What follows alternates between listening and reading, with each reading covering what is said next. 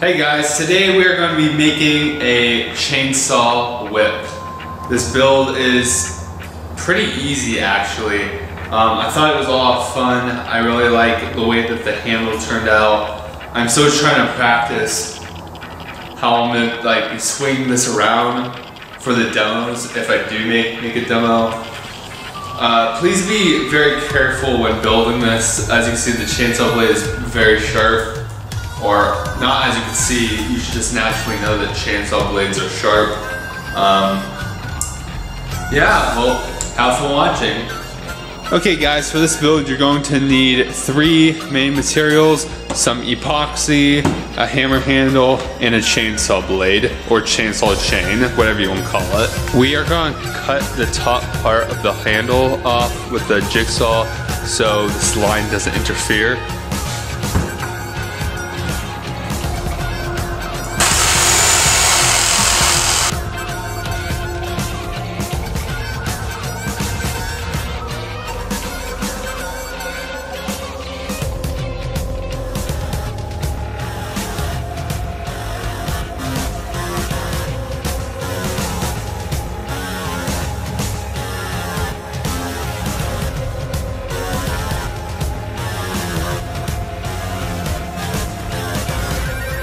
Okay, now you're gonna have to put the chain. Now you have to be very, very careful while doing this because this is not a solid piece and it could come around and bite you. I'm gonna try to use my jigsaw while it's hooked up in the vise to take care of it, but please be super, super careful with this.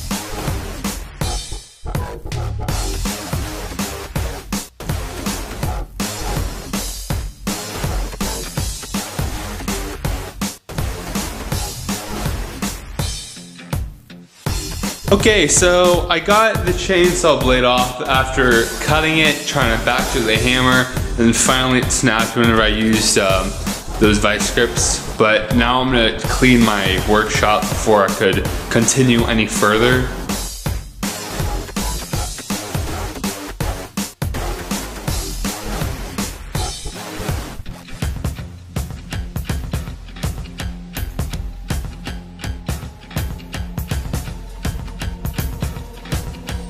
Okay guys, this is kind of important. If you're gonna add a handle or something, a handle wrap, I suggest doing it now because once that chain is on, you're never gonna be able to get it off. Hey Ty, got a black jacket in the back of my car. Seriously Mom, I'm freaking recording. Oh, sorry.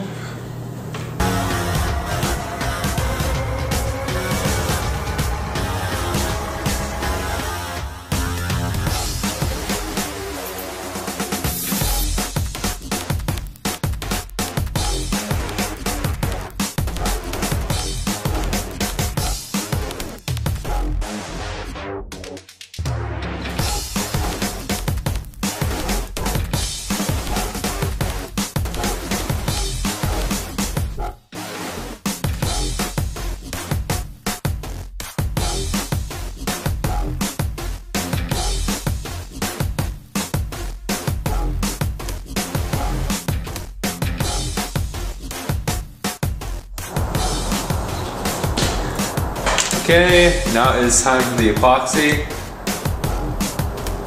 You're probably gonna need a lot of it. I'm gonna warn you, this part might get messy. Actually, no, it will get messy. So, kinda be prepared to clean up a mess. Make sure you're doing something you can throw away too. Like I'm just using a piece of paper for this because I don't really care about it. Alright.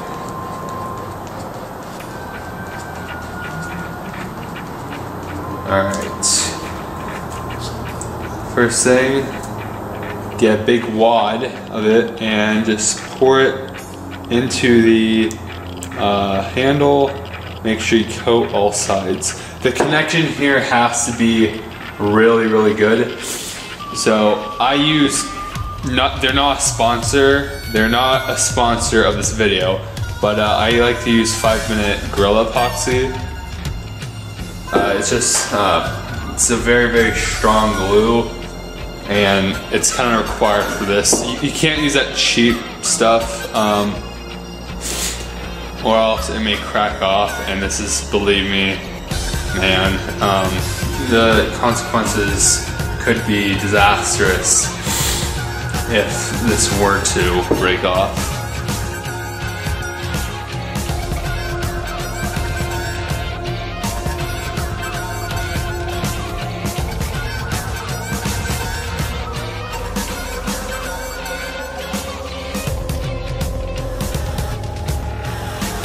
Okay, so the glue's dried and this is the finished product.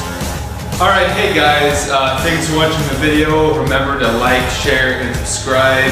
And I'm going to be making the weapon demo for this very, very soon. Hopefully I don't cut myself while I'm doing it, or like slash myself while I am building, or no, while I am filming it.